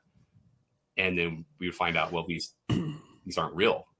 And so people were trying to play pranks on him and jokes to get their name in the newspaper or whatnot, you know, whatever. Yeah, but sure. By the end of, well, not even the end, by the first quarter of 1995, my dad quit casting tracks altogether, completely, and had made a comment to Jeff Meldrum that he didn't even cast tracks anymore unless they were quote unquote what he thought were perfect. And that's due to the fact that there was so much of this going on, which greatly detracted him from having any type of obsession or excitement about moving forward in Bigfoot. I think it's one of the things that kind of killed his research. And it happened greatly, you know, after the footage, of course, you know, it deducted and he got to be on the national stage with national news. Over the next couple of years, we saw a lot of these things happening. And, you know, back in those days, your phone number, you know, was in the phone book, Paul Freeman, you know, and it would even go as far as you'd get a phone call from like a payphone and somebody would say, hey, we found tracks on, you know, Dry Creek, better go check them out, you know. And then I'm sure they sit back and laugh as him and Wes and Bill Lowry or somebody drive out there and make casts of them, you know, yeah, it's one of those things, but you know, that kind of detracted him from it. Also, the other thing is that his health was greatly starting to decline by the time that he got the footage, even though he wasn't admitting it to anybody at the time. And within 3 or 4 years, his health would be really, really bad. And he wasn't able to go out as much. So, you know, I wouldn't say that it set off an obsession. I think that one thing the footage did is, yeah, I think that he had that moment of like, finally, someone's going to believe me. You know, I don't have to kill one. Here it is. How could you deny this? And of course, you know, it's Bigfoot, right? So when you get into any cryptid or paranormal or unexplained, you're always going to have the naysayers, and you could bring a Bigfoot body in. I could put it in front of I could sit one next to me right here that was moving and breathing, and you know, somebody would say it's not real. You know, it's CGI, it's fake. You know, of course, if I had one sitting next to me, it might tear my arm off, you know, on camera, right? Yeah. But somebody would say it's not real, and you always have those detractors, and there's always people that you can beat up on, and then you combine that with the hoaxers and the pranksters, and you know, his health declining, and you know, by 1997, you know, he'd hung it up. That was the last year. The last great thing he ever did, and it's a great thing, don't get me wrong, but the last great thing my dad ever did with Bigfoot is to take Jeff Meldrum to the tracks at 5 Points in 1996 when Jeff and his brother Mike showed up at our house to surprise my dad out of the blue, you know, never having met him before, and asked to see his plaster casts. And, you know, after a little bit, apparently, as the story goes, according to, you know, Dr. Meldrum, my dad looked at him and said, wow, you're a serious guy. You know, you know what you're talking about. Would you like to see some tracks that are fairly fresh? And, you know, Dr. Meldrum said, sure, what have I got to lose? And thinking, because he had heard some of the other stuff other people had heard, that maybe this was probably a hoax, you know. And my dad had admitted to him, yeah, I didn't even cast these. I don't even cast anymore because of, you know, these certain things. And of course, what we get are the 5 Point tracks that Dr. Meldrum cast, which is a fantastic trackway. And unfortunately, it rained on the tracks that day. But as I have heard from Dr. Meldrum, when they first got there, he could visibly observe dermal ridges in the tracks as it was raining, and then could like literally see them disappearing in front of his eyes, you know, before they were able to cast. But he will tell you himself that event changed the career path of Dr. Jeff Meldrum, and really made him a believer. So my father had an integral, you know, part in what we see now is, you know, the foremost expert on Bigfoot, at least in North America. You know, absolutely. Well, I think one of the excuse me, things that Jeff was so impressed was the different toe position. Yes, toes were all different. You could tell where the creature had gripped the mud, and and tried to climb and slipped in the mud. And right. So we get the toe splay, and then we also get what's called the dorsiflexion, which is where the toes flex upwards. Yes. Yeah. Which is, something that you see in the foot of the Sasquatch, and then the mid-tarsal break as well. And so these tracks have, signs of all these things. It's obviously a moving, heavy animal that has real time, articulating, toes and joints. And I know that, Jeff is one of those, and Cliff as well, because I've talked to them, and, they truly believe that the foot of a Sasquatch is about as flexible as our hand is. Yeah. And so it explains a lot of these different toe positions and foot positions that you see in a lot of these trackways. But yeah, he was like really impressed with that, super impressed with that. And it's a fantastic trackway. And my father's thinking at the time of, I'm not going to cast this because they're not quote unquote perfect tracks. Right. Well, he was wrong, in that aspect, because, they weren't the cookie cutter, tracks that you're looking at that they just look like perfect feet. And I think that maybe that's what my dad was looking for, at that point in time. But we know that, from Cranston, Meldrum, and other people, and from studying them, that those are not the tracks we want. We want the tracks that show a dynamics, animal with articulating body parts, that's actually moving and, in motion. And this is not a set of wood stompers, that's stomping around and everything looks exactly the same. So, yeah. Jeff was so impressed with those tracks. Michael, when your dad, when the footage was aired and he started getting hit with all these pranksters, was it pretty obvious, pretty immediate, like when he'd go out to these tracks, that this is a joke? Like, you know what I mean? What they would fake? Obviously because he had all that history tracking them in the woods. Sometimes, yeah, well, and the nice thing is, and leading into that, one of the criticisms my dad does get is because there are, and I'm going to admit this, there are fakes in the Blue Mountain evidence. We have fake tracks that are in the Blue Mountain evidence, and I think my dad himself has casted and has credit for. I think there's 3 that we think are obvious fake casts. Okay. And there's some more in the Blue Mountain evidence. And so people point to that and they say, oh, look, there's fakes here. But my dad was doing what any good researcher would do. And so was Wes and Bill Lowry and Dave Bean, all those guys with him. They would hear reports of tracks. They would go to them and they would cast them. And then they would bring those home. And we have those to study. And they weren't making judgment calls really on the spot of whether they were real or, they were fake. And some of them my dad thought were real, we now know probably most likely are not, or fake. Some of them, of course, are so abhorrently terrible when you just look at them that, oh gosh, okay, what is this, right? And so they're not even casted, at all. But there are definitely some fakes in the Blue Mountain evidence. And there's some that were casted and were good enough to pass.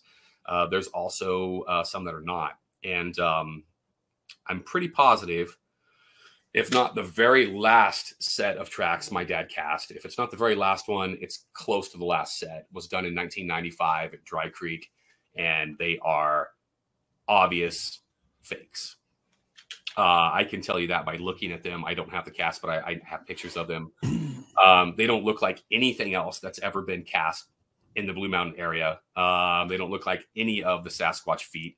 It's obviously somebody did a really bad job of trying to play a trick or a hoax, and they were cast, and we do have them in the collection. And I actually think that's the last set of tracks my dad ever even casted. I think after that, he was just kind of, he was just fed up. Yeah. Yeah. I mean, but to answer your question, it's not always obvious, at first, right? Until it's just like, oh God, what are these? And if I held a picture up of these Dry Creek tracks, So the first thing was to collect the evidence, and then collect the evidence, and that's what they were doing. And so, he's got fakes in his footprint evidence. So what? It doesn't mean that he did it. Okay. Yeah, absolutely. Wes Summerlin has fakes, and Bill Lowry and Dave Bean, all those guys, they were casting the same stuff. Cliff Barackman has fakes in his footprint casts, and he'll admit it. And he'll also tell you that he's learned more from the fakes than he has from the real ones, because he's learned to tell, when they are fake. Like, it happens. And if you're a good researcher and you're going out there and you're collecting all the evidence, which is what you're supposed to be doing, there's a possibility that it may not all be legit. And I am certainly on board with saying that, like, 90% maybe of all the Bigfoot evidence that's ever been found is probably not real. Like, not every picture that someone takes has a Bigfoot in it, and not every footprint that someone finds is a legitimate track. Like, it's just the way that it is. But to not consider it is also a mistake from a scientific, perspective. Like, you have to consider all the evidence, and then you make a ruling of it. Yeah. And when you say that, Michael, because of just how long it took for your dad to collect the research that he did do. So, obviously I could go out and fake a bunch of crappy footprints, but to collect the authentic article, I mean, the amount of time that would have to be spent to find this evidence. Right. Yeah. I mean, it's a lot of time to find the evidence. God, it would take so long to hoax some of this stuff too. I mean, like the 1991 Mill Creek road tracks, for example, that ran through wet and muddy wheat fields, multiple ones. Greg, who was a tribal wilderness instructor at Washington University and a tracker, he tracked, his mission was between 6 to 8 miles, unbroken tracks, there was no break in the trackway, no signs of human evidence. 6 to 8 miles. Okay.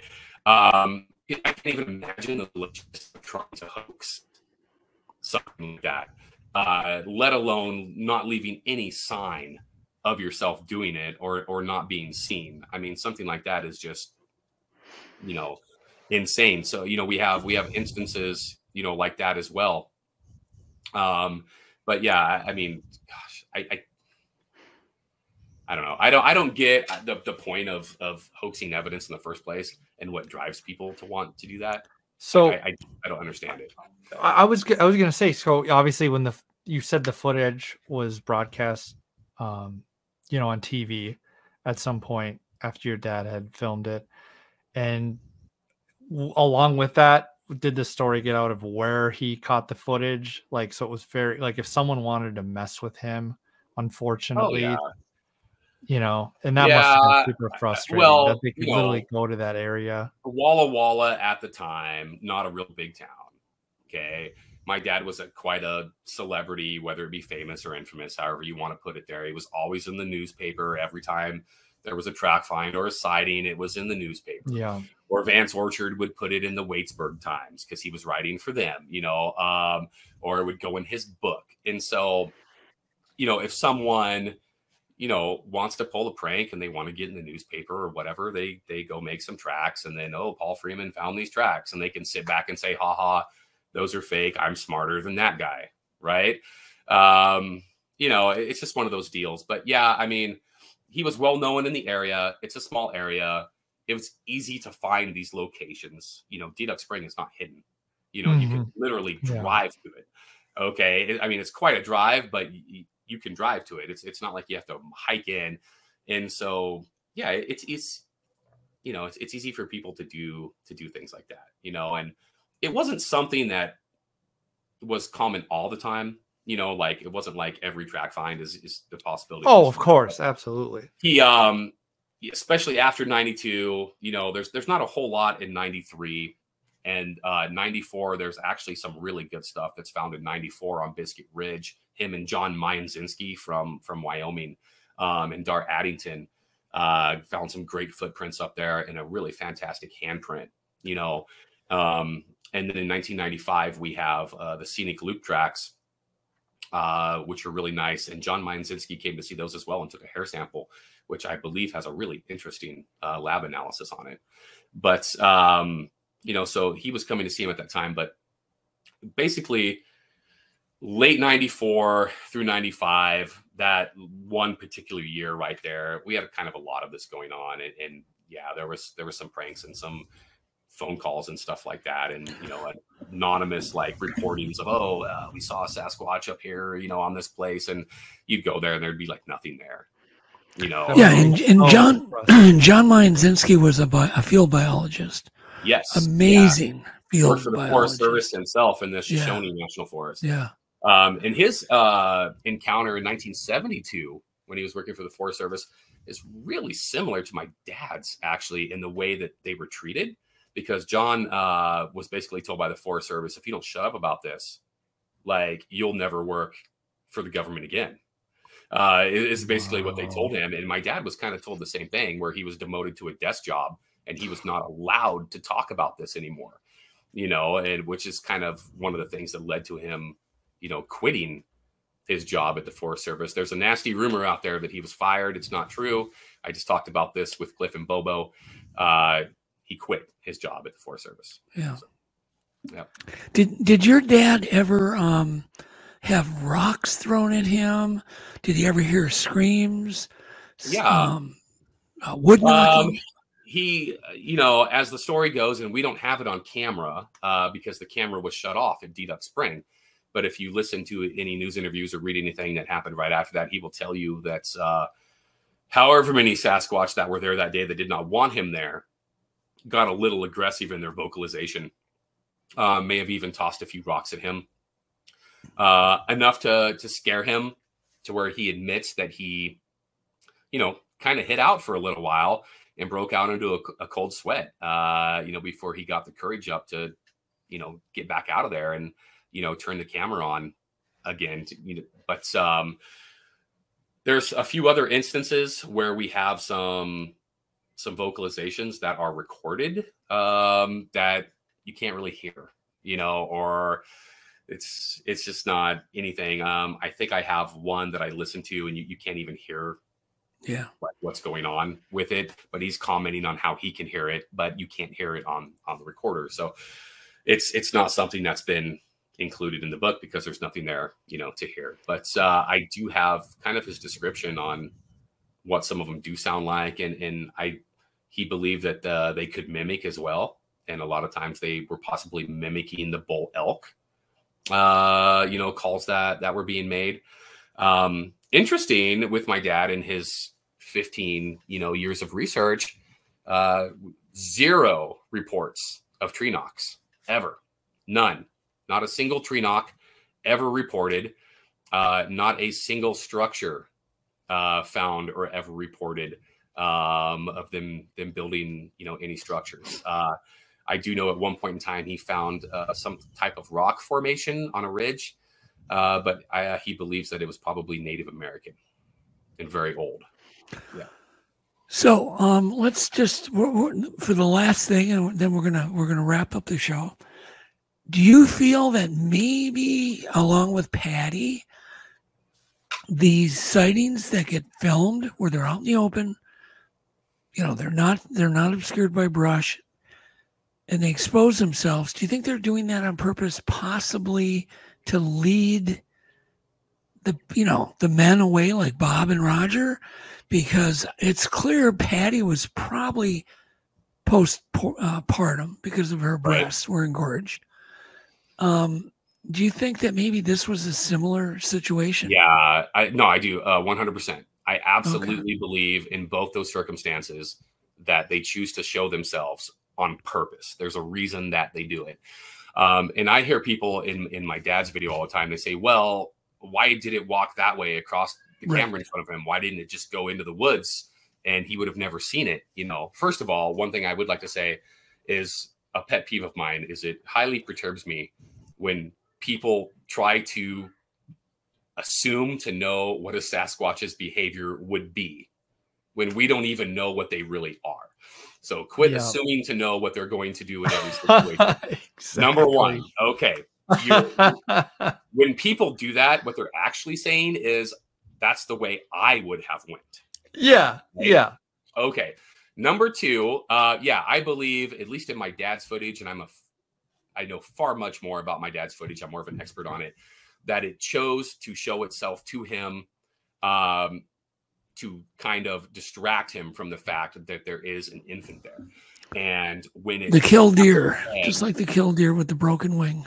Right. And just like, you know, when it snaps its head at him, that is a warning that says, do not come any closer.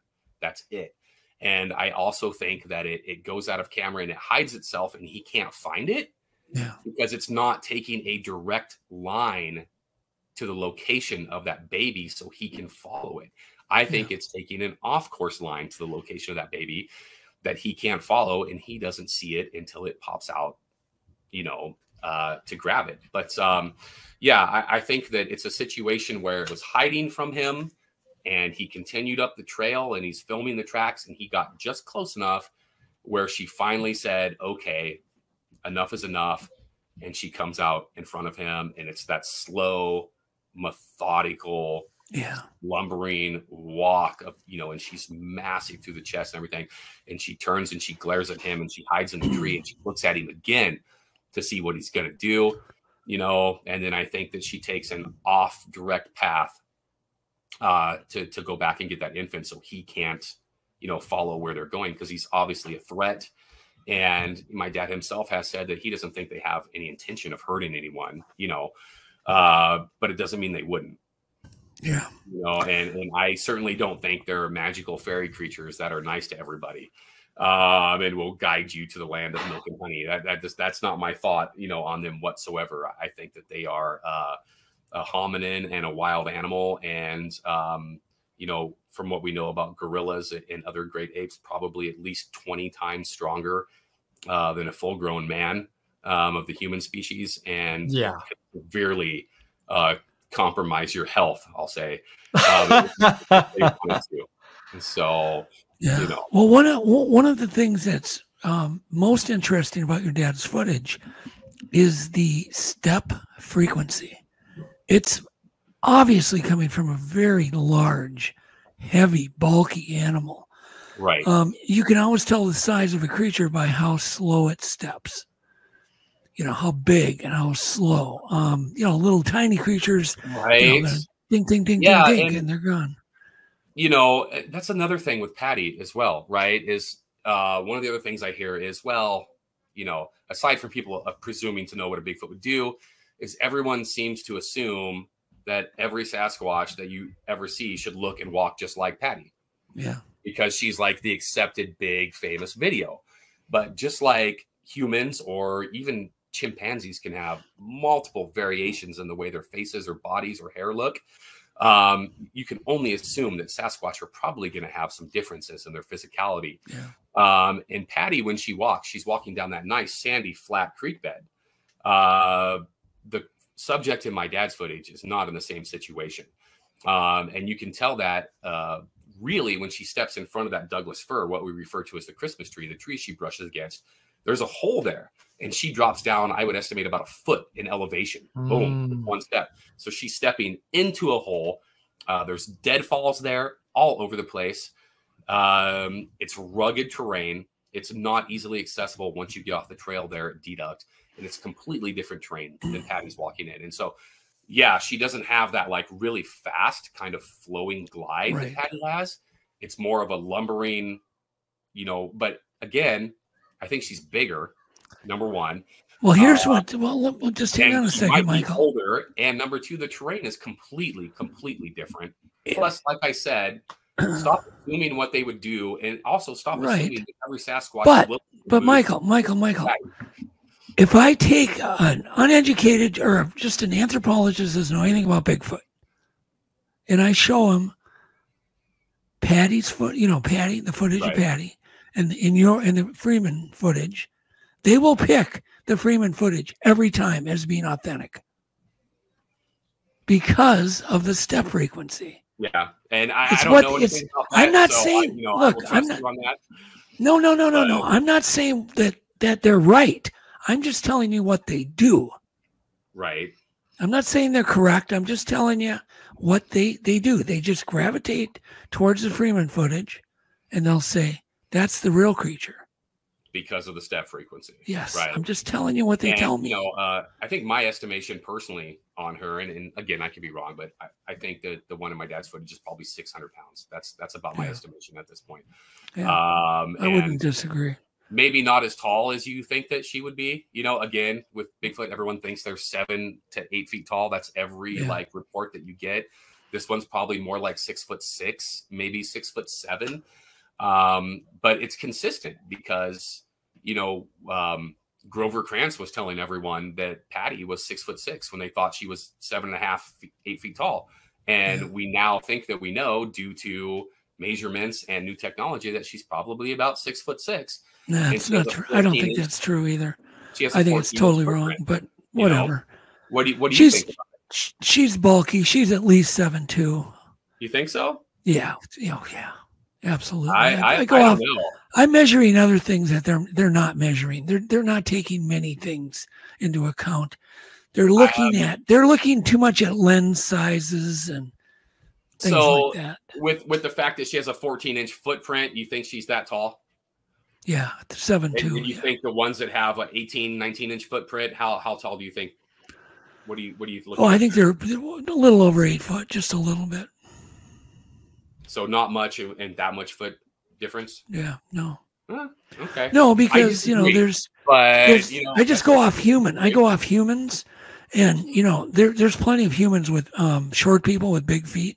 Oh yeah, no, absolutely, I agree with that as well. Yeah.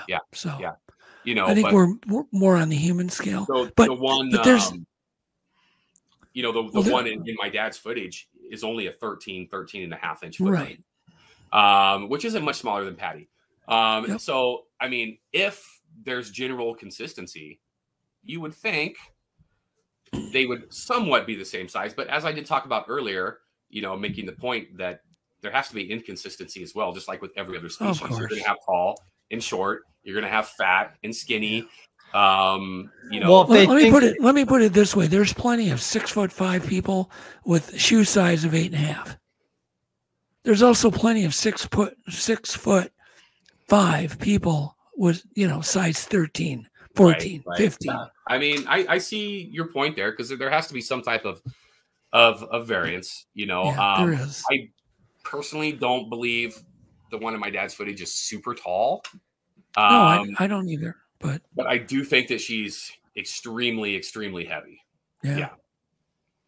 There's another thing that nobody really knows about in the footage, and I'll mention it here. There's a point where she's looking straight forward, walking. There's a pine bough that snaps back. She catches that pine bough behind her. Yeah. Without looking, to stop it from making noise. Yeah. How long would you have to practice to do that? I exactly. mean, that is animal instinct, and something that's natural to avoid making noise, I'm assuming. Yeah. That's actually pretty amazing in the footage as well. Yeah. And a lot of people don't know that. They don't, I guess, pay attention to that part. They think that she just kind of plows like through the side of that tree. But it's a little more graceful than. Oh, when I saw that, I went, whoa. I went out and tried to practice. I mean, there's just no way. Right. She does it. She just does it so instinctively. It's just like kind of this snap of the wrist, grabs it, stops it. Yeah, it's pretty amazing. But yeah, I've heard so much stuff lately. I just heard 2 days ago on something, a podcast somebody saying how bad the suit was in the Freeman footage. Like literally, that's like one of the things they brought up. Well, so is Patty. Patty's horrible. Even though you can see every tendon and muscle. Every Bigfoot looks like a guy in a suit because we don't know what Bigfoot looks like, right? We don't have a live one for everyone to look at and say that's actually a real species. So every time somebody sees one, the first thing that comes to mind is a guy in a suit. Oh yeah, but if you took a guy in a suit and had him walk that same walk, that would look like a guy in a suit. That would look like a guy in a suit, right? Yeah. People don't realize how fake a guy in a suit really looks. Is, like you can go to Spirit Halloween, you can get a crappy costume and you film him walking across the tree line, and it's going to look ridiculous. It's going to look ridiculous. Yeah, I would challenge anyone to go put a suit on and fake feet stompers to leave footprints, because we have footprints at the footage, right? In a mask and everything, and try to get as bulky as the one in the video. I don't even know how you would do that. Stuff your suit or something, and to walk the same route that the subject in my dad's footage walks without falling down. And then to try to go down that 15-foot ravine, Oh, and then do a supersonic head snap. That probably heated the air up. It was so quick. Right. And what is the explanation now for the baby? What's it going to be? Crafted a marionette doll? It's a marionette. It's got to be a marionette. Yeah, gotta be right. There was a puppet master up in the pine tree. There you go. And your dad slept on it. But nobody knew about it. But nobody knew about it for years. Tell anyone for 10 years. Exactly. Right. I know. Yeah. The more people try to be skeptical and try to pick apart the footage, the more they prove that it's real and it's legit, because they start pointing out things, and you start taking a look at them and you're like, well, it can't be, Look, when I get a piece of footage, Michael, I immediately try to debunk it every which way I can. I do everything. That is my goal, to debunk the footage. And trust me, I tried on your dad's. You have to eliminate the possibility of something being, fake before you can accept that it's real. Yeah. I mean, that's a good researcher and at any level is going to do that. Yeah. Well, I think with that, let's say goodnight. Thank you so much, Michael. Thank you. Thanks for having me on. It's nice to talk to you guys. And hopefully soon. It will be. Yeah, we'll be shipping a book that'll be shipping. And anyone watching, if you haven't pre-ordered it yet, get out there and do it. You'll save 20%. It's cheaper now. Yeah, Alex, do you have a rough ship date? A rough ship date? Just let's say 2 weeks. Okay, well, that's pretty. Well, that would be first week in November, approximately. Yeah, around first week in November. The books will start. Let's see how bad Michael beats me up when I send him the new copy. Well, you never know. No, I do want to get it out, and I know people are waiting for it. But in all honesty, nice. I would rather have a good book that's done well, that is delayed, rather than have something that's rushed and has mistakes in it. And hopefully everyone appreciates that. I like to tell people that, the normal average book, and Alex, you can disagree with me, takes between 1 to 2 years to get published. Yeah, it's a long lead time. And this book is far more complex than that. And we've been working on it how long, Michael? Gosh. 5 months total? Yeah. Something like that. But that's from zero. That's from zero. It's gone fast. There was no book 5 months ago. No, it's gone fast. Yeah. So we'll beginning of summer is when we started. Right. Yep. Loading stuff into drives and stuff like that. So, I mean, as the scope of books go, it's gone extremely fast, and I'm not complaining, but I know there are people out there that have ordered it, and already, and they're kind of waiting for it, but wait a little bit longer, let it get finished. So it's the product that I actually want to put out there, and you'll be happier with the money you spent. I guarantee it. Absolutely. If somebody wants to contact you, Facebook, best way? Facebook is a good way. Yeah. Michael Freeman, pretty easy to find on there. And, Twitter, M Freeman, or not Twitter, sorry, Instagram, M Freeman 77. Okay. Is my account on there. Those are the two best ways to contact me. Yep. So, and the book is ready for pre-order on Hangar 1 Publishing, and 1 is numeral 1. Hangar 1 Publishing. Yes. Yeah. And when it's out, the price is going to go up, and it'll be on Amazon, Barnes and Noble. I mean, be everywhere. Absolutely. But the price will be higher. So get it now at 20% cheaper. Well, they'll definitely have it for Christmas, and what a great Christmas gift. Yeah. Well, and I mean, it has a high price tag. It does, but it's going to be worth it because of what it is and what you get in there. I mean, it's going to be worth every cent you spend. But if you can get it cheaper, that's always good. And hopefully everyone enjoys it, because I'm worried about it. I mean, honestly, I want to be educational enough to appeal to the hardcore researchers. And I want to be entertaining enough to tell a story and appeal to more novice people. And hopefully find a way to meet in the middle and find a way to make everybody happy, which won't happen. I know not everyone's going to be happy. And I can tell you the names of a few people that won't be happy, you know, but because we all have our trolls and whatnot. And I'm sure they're going to listen to this because they like to listen to everything I do and then turn around and troll about it. But whatever. I guess if I'm that important to them, they can waste their time on me. So, you know.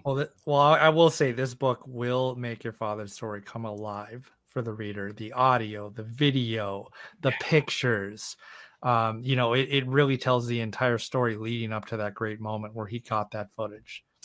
Yeah, it's, you know, like I said, just hopefully it's dynamic, and if nothing else, people are just like, wow, this is cool, you know. But then they also get to learn some things about my dad that maybe they didn't know. I guarantee you, I almost guarantee that there's not a single person out there that won't learn something from this book, even if it's just about his personal life, won't learn something that they did not know. You would have to be a member of family, I think, to know everything that's going to be in there. Yeah. So. Sounds good. Well, thank you so much, Michael. Thanks for all you do, Alex, and we will sign off. Thanks, guys. Thanks for having me on, guys. It was fun. Yep. Thanks. All right. Till next time. I call you up in the middle of the night, been bothered by dreams, ain't feeling alright. You give me comfort, say just give it some time. By the end of our talk, I'm feeling just fine. You and I will always know where we belong. This ain't no ordinary love we got going on.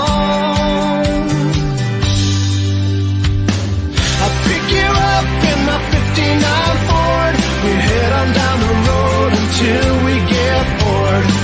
Just you and me and the sun and the wind. If the rain should start falling, we'll head on home again. Everybody else can see where we belong. Oh, ain't no ordinary love we got going on. At the end of the world, together forever is one, and I'll wait. If ever you should be in doubt, and I'll pray they never can pull us apart, and I'll wait for the time when we'll be together every day. But I know if ever we'll be led astray, that I'll find my way back home to you again.